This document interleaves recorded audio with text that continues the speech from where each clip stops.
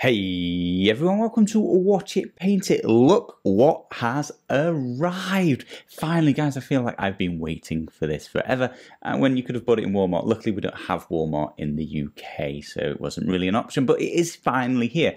This is fantastic timing. My daughter, she's 5 years old, she has just gotten into sort of the Marvel universe, and we've been playing 5 Minute Marvel, which is a fantastic game, I should mention guys. If you've never checked that out, managed to get it for £15, $15, that sort of thing, which I think was a great price, and she's really into the characters and the universe that comes with it. So I'm really glad this has just arrived. It's only been in the last sort of week she's been into this. So let's have a look. I'm probably miles behind. Everyone's probably already got this game, paid for both the shipping. I went for all in one, but tons of it though. I don't know how to really open that in a box. I could do one massive boring unboxing of it all, or a billion annoying little videos on the channel. Let me know in the comments below how, if at all, you would like to see this game unboxed and see what's inside. So let's just crack into it. So this is the core game, the base game.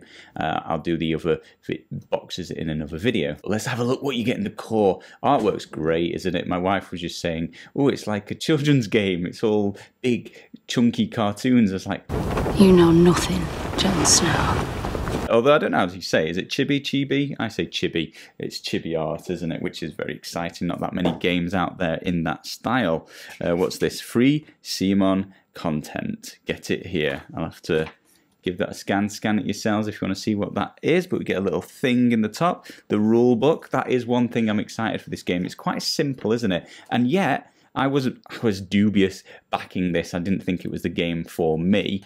I'm very excited that Sophie's into Marvel now, but I think it's really simple. I think it's going to play out well with her, except I'd also seen people saying this game's actually quite good and surprisingly good. So I'm very excited to actually play this. Sometimes a nice simple game is more than enough. It's 11 pages of rules and it's big, spaced out, full color examples, isn't it? So that is not a lot of rules to learn. I do not think that will take very long to learn. Again, nice artwork. Then we've got the standard billion tokens in this sort of punch out board. Don't know what they're all for, cannot remember anything about this game. Oh, even more tokens, just to keep track of the game state, isn't it? But two boards of tokens. Then we're onto the plastic insert. Oh, it even says, you can't feel this, but it's raised, it's embossed. It does say Marvel United. It's a nice insert if you care for nice inserts. You know, it doesn't really matter, but it gives a quality impression, doesn't it? So then these are the zones, the areas you move your characters, aren't they? Let's just, I can't bring myself to snap it just in case. Let's just slide this off really carefully. Ah, did I do that? I don't think so. Maybe. But little scuff. Quickly fixed it. Right, we're in. So we've got some New York Police Headquarters. We've got the Times Square. That's nice art, isn't it? It's on the back. Oh, we've got the Shield Heli-Carrier, if I can even speak. Shield Headquarters. Central Park. Stark Labs. All places I know. Avengers Towers.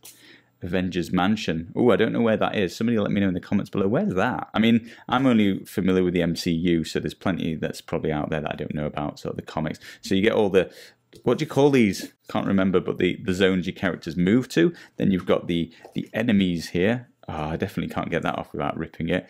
What's the tracker for? Villain. Oh, it's the villain dashboard, isn't it? So we've got the villain dashboard to keep track of what part you're at. Then we've got Red Skull as a villain with all of his information. We've got Ultron as a villain with all of his abilities. And then we've got Taskmaster. That's one I do not know because it's not in the MCU, right? As far as I'm aware, so that's why I don't know that character. So 2 of them I care about, 1 I do not. Let's get to the miniatures last because we'll probably give them a spin. So then you've got the hero and the villain cards. Let's pop these open. So now they're open. So these are all the hero decks, and you've got Captain America. Nice art, standard to expect. I think we've seen most of it on the box. Ooh, that's nice. A bit different. Black Widow. So they're all coloured, aren't they? Captain America's got blue, Black Widow's got black, Iron Man's that red. We've got Hulk, Captain Marvel, yellow. I like that it's colour coordinated. Ant-Man's in there in silver. Can't wait to see how they've managed the colours for the billion different characters you can get. Oh yeah, you can already see Captain Marvel and Wasp. There could be some confusion. Don't think it matters. I think you just deal with your own hands, don't you? So it won't be too big a problem. Oh, really nice on the back. Very obvious which deck is for which character. Hulk there as well. Yeah, very, very nice cards. That's all the decks for building your, dealing with your character's abilities, movements, etc. Let's have a look at the villains. Just notice the bottom of the insert's also got Marvel United. It's a really high production box, isn't it? So these are the villain stuff. The Thug Tracker, the Rescue Civilians. These are like the missions you're doing, aren't they? The free things you need to achieve. Then you've got, some different challenges. Different types of threats. So the Taskmaster's threats. Ultron. No, that's not Ultron. Whoa, there's so many for Taskmaster. Then the Ultron deck. And then finally, you've got Red Skull as well. Nice artwork, just similar to the character ones, aren't they? On the back, you've got his threats, got his deck, Ultron, his threats, and then you've got Taskmaster. I really, really, really like this full art card, no border. Just, I don't know, just looks nice. Quality-wise, they're good, thick cards. Nothing cheap and flimsy there, so that's looking good. Let's have a look at, there's not much left, just the miniatures. The best bit, you get, that's like the Tesseract, isn't it? I think that's for keeping track of something, if I recall correctly.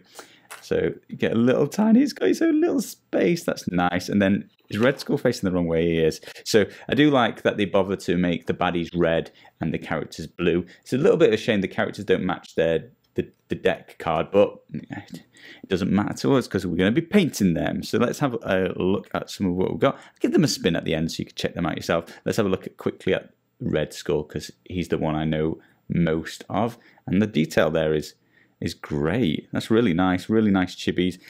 Is a tiny bit of mold line just here to tidy up. I think that's it though, unless I'm being blind. But yeah, that's good size, nice looking details there. The base is a 3D base as well, none of this boring base. It's going to be a little bit difficult to paint given that I can't detach him from it and somehow I have to get under him to make that 3D base look nice. Like I've got a girder to paint under there. That'll be a little bit tricky, which I think Hulk's the best, right? Everybody agree? Good, excellent. Hulk, yeah, he's got some mold lines. He's got a little gap here. I may or may not fill that. Probably not, given there's a billion miniatures to paint. I don't know, it's pretty bad. So I'll probably fill that gap under his neck as well. Okay, he's getting touched up with some green stuff. But other than that, just because he's a big miniature, I guess it was built in multiple pieces. It looks good. Again, really nice 3D base. Looks like he's smashing down on this floor. So he's looking great. Let's have a look at Iron Man as well. Whoa, is this like supposed to be fire coming out from under him? That's going to be fun to paint. Fun and difficult, but he's looking good, isn't he? He hides the mold lines well, or there just aren't any because I can't see them. Slight one here, I guess, but yeah, he hides it well, and I don't notice any gaps. He's glued together significantly better, so he's looking good. I'll give these guys all a spin so you can check them out. Let me know in the comments below how you would like to see any more of this unboxed, if at all you would, and whether I should do it all in one big go or lots of individual small videos. And also let me know who you would like to see painted first, preferably out of this set, but you can see how much I've got. I've got it all, so maybe not all. Let me know what I've missed, but also what would you like to see painted first? Thank you all ever so much for watching, and I will see you again soon.